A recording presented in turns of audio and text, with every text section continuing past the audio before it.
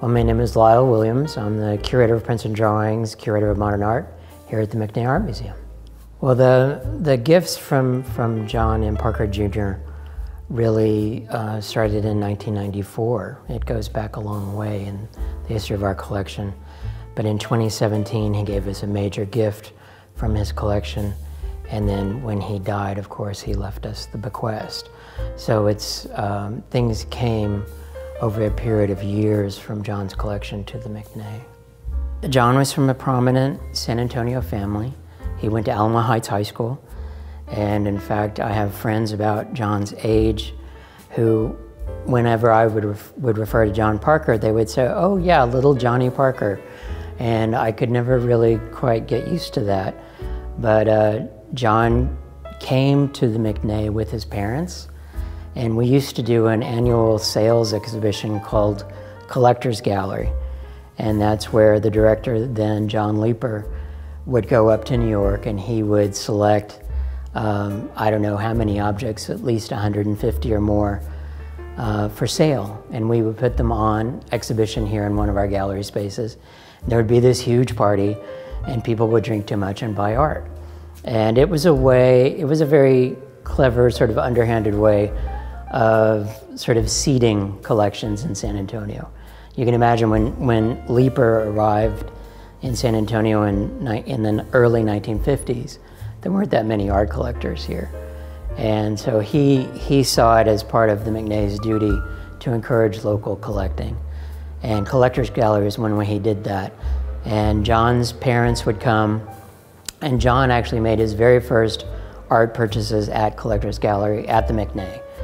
So his history with us goes back, you know, even farther than his history with me. And I think originally John's plan was to be an artist himself, but I think he was more a curator than he was an artist. You know, he appreciated very, very deeply what other people could do.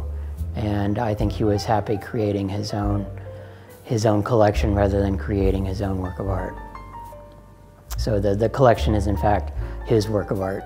John had studied at Trinity University here in San Antonio, and he studied with a man named Robert Tiemann, who was, I guess we'd call him a minimalist artist who introduced John to a lot of minimalist and conceptualist art, including really one of the great loves of John Parker's life as a collector was Agnes Martin. And in fact, some of the earliest drawings we have by John Parker himself are where he's trying to understand the work of Agnes Martin. It's pretty amazing, you know, to see him as a young Trinity student doing drawings after Agnes Martin. But I think what the most important thing that Tiemann taught John was to question what art could be and what the definition of art is and how far we can take art and still have it read as a work of art. So I think that's one reason why minimalism appealed so much to him, because it's all about just pure form. There's no narrative, no storytelling, no biography, and certainly no socio-political content. It's all about line, color, texture, form, and I think that's what appealed to John the most. And he was a very deep thinker, John. He read widely. He had a very, very sort of simplified life, sort of a minimalist life himself. He lived in a very simple apartment in Austin, a garage apartment. Down below was his art storage, and up above was a single room apartment with a separate bathroom, of course, where he had his bed, surrounded by bookcases, and the most amazing jazz record collection I've ever seen. And those are John's passions: art, books, jazz. That was really the extent of it. So he really lived his life in a way that mirrored the art that he collected. But the other thing that fascinated him was our perception of art. So instead of taking art to the abstract, extreme, he was interested in exploring the ideas of how we interact with art. And so that's where Jasper Johns comes in. because Johns, you know, we see a work like Jasper Johns' flag, and our brain tells us, oh, that's a flag. But in fact, the only thing Johns is working with is lines and shapes and colors and forms on a piece of paper. So, and Johns plays with that paradox in his work, and I think that appealed a lot to John. He collected just about anyone you could describe as being a minimalist. You know, there's different definitions about what minimalism is. Sometimes we say minimalist, capital M, is Donald Judd, you know. Minimalist, small m, is a lot of other artists whose works did very much the same thing, but who aren't, at least philosophically, part of that canon. And that includes, you know, Bryce Martin, Robert Ryman, Solowit, Agnes Martin, as I mentioned. Those were really the passions of John's life as a collector. And I remember visiting him on numerous occasions, and in his art storage, he, as I said, he lived his life in a very minimalist way. He had one spoon, one fork, one knife. We tried to buy him a microwave, but he was afraid of fires, so he wouldn't let us do that. But in his art storage, he had a single chair, and he would sit literally an entire day looking at a single work of art. In fact, the Bryce Martins that I'm looking at on the wall right now, he would sit and look at and just, you know, really do a deep dive into a work of art. His philosophy about art was very similar to Donald Judd's, and that was it shouldn't, you know, we shouldn't take it for granted. We shouldn't, you know, we all walk through galleries, we're all guilty of this. We all walk through galleries and we pass by amazing works of art, and we may look at them a few seconds and then we move on. John was different. John wanted to sit and get to know a single work of art over a long period of time, and that's what the collection is really all about. And I think that's why Judd was so appealing to him, because, you know, when Judd founded the Chinati Foundation out in Marfa, out in West Texas, he was doing the exact same thing. He was watching an art market, you know, in the 60s and 70s, where prices were going sky high and art was being commodified. And so he said, I want to make art inconvenient, and I want to make it difficult for people to come and see this art, so that when they do make, you know, however long the trek, like 6 hours out to Marfa, Texas from San Antonio, when they do make that trek, that they feel that it has been worthwhile. And, you know, they get to see that art in that context. I don't think that they ever met. I'm not even sure that John ever went out to Chinati. In fact, I would say no. We had tried to arrange a trip, but John did not travel that well, as you could probably imagine. So it was hard to even get John to come to Austin to see exhibitions. And in fact, so we, you know, our relationship with him started in '94, and then in 2000, we did an exhibition drawn largely from John's collection. And we did a modest publication at that time. And it combined things that I had been buying in the minimalist, conceptualist area for the collection with significant loans from John Parker. And we tried to get him to come down to see from, you know, the life that he had and the life that he enjoyed. And so he was actually quite a happy person. When I tell people that he spent all day looking at a single work of art, they think, oh, that sounds so sad. But he was anything but sad. He was very content in how he lived his life, and he really lived it on his own terms. And unfortunately, that didn't include a lot of travel, at least not when we knew him. So in '94, the woman whose family gave this gallery, Jerry Lawson, we did a memorial exhibition to celebrate, to mark and commemorate her bequest. She died in '93, I believe, and she funded my position.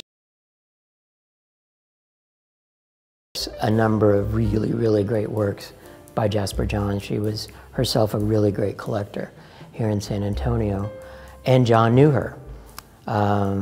So we did this modest publication, And out of the blue, I get this call from John Parker, and he's identified himself. I had no idea who he was. And he says, I was very, very fond of Jerry, and I want to give something in her memory. And so he gave us a Jack Youngerman drawing and a Richard Stankiewicz drawing.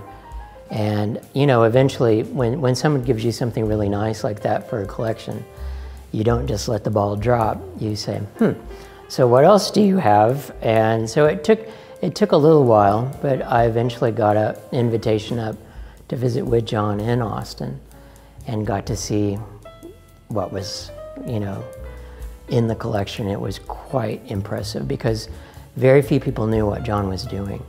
There were some collectors, I mean some dealers in New York who knew what John was buying and collecting, but in terms of those of us in Texas, no one knew. And there's sort of a lesson there for, you know, future curators.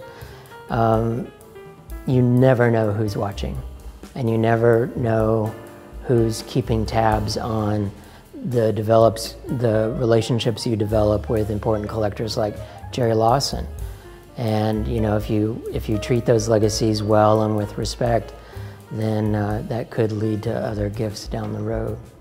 So that's, you know, that's sort of how it all happened. I think John appreciated what we had done for Jerry, and he was very fond of her, and so that she was actually the reason for the introduction.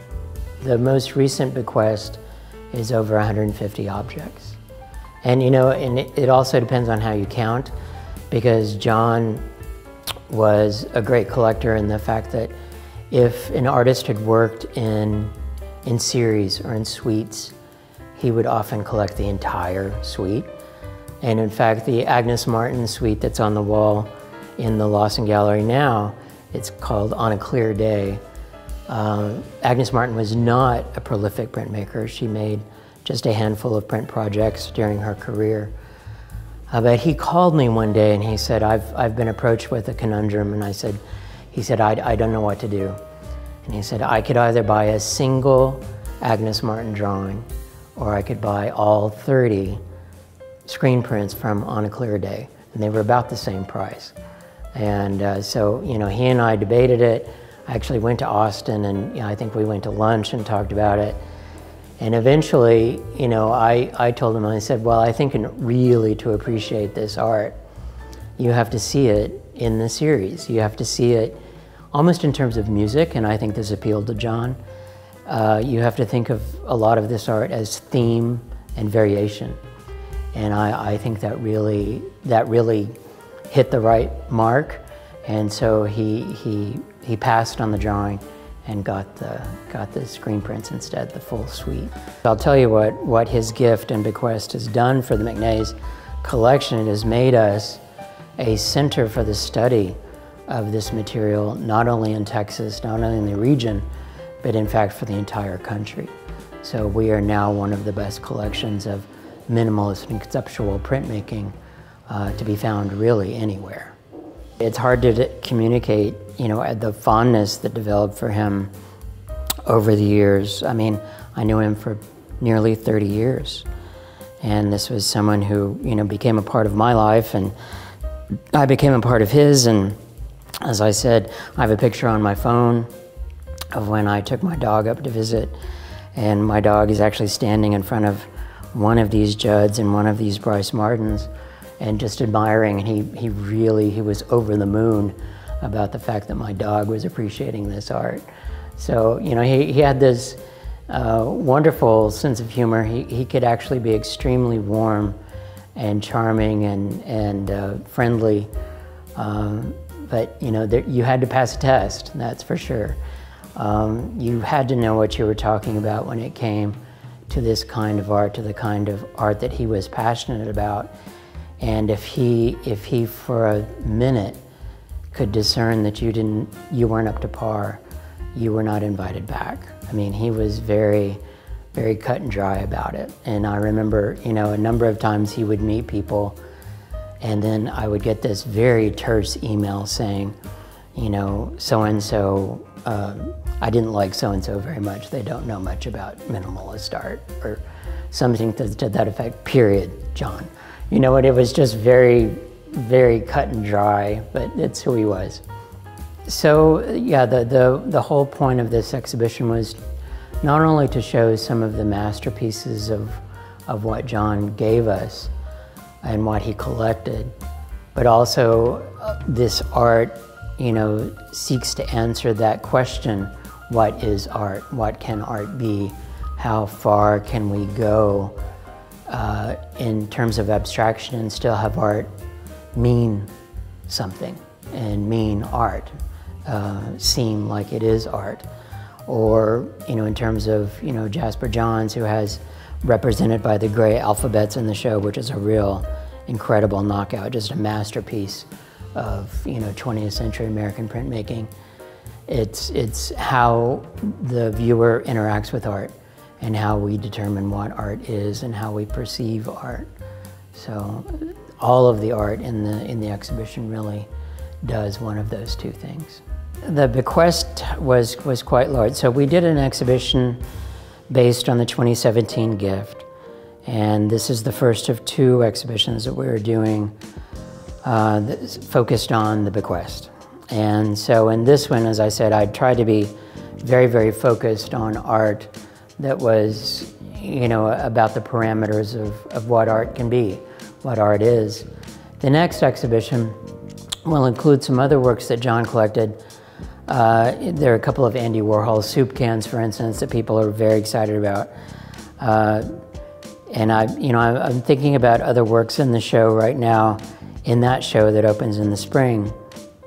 And it's more of a variety of works, because John, you know, and this was his real passion, minimalist and conceptualist art. But he knew the McNay's collection probably as well, if not better, than most people. And he really kept on top of what we were collecting and acquiring. He loved our website and would go on the browser almost every day to see what we had. And when I was up there one day, we were talking about Warhol, and, you know, Warhol was not his favorite artist, but I was arguing for the fact that, you know, like him or not, he's, you know, an important part of the American canon of the 20th century. And John, you know, we talked about Warhol a long time, and then he called me up and he said, I bought 2 soup cans. And so the soup cans, you know, wound up as part of the bequest. So he knew that we were weak on Warhol. And I think, so the second part of the bequest, the second installment of the exhibition, I think will be more about things that he saw that he thought maybe we needed. So, as I said, no one really knew what John was doing in, you know, Windsor Road in Austin, Texas. No one had a clue of what was going on there, except for a couple of dealers. And maybe, you know, some curators at at UT had caught wind of what was going on, but I don't think anyone up there really knew the extent, and certainly no one else in the state did. And so, you know, it took us maybe 30 years to get in there and to, like, you know, make him trust. And trust was a big part of building that relationship, not only with John, but with any collector whose collection is sort of a part of them, it's part of who they are.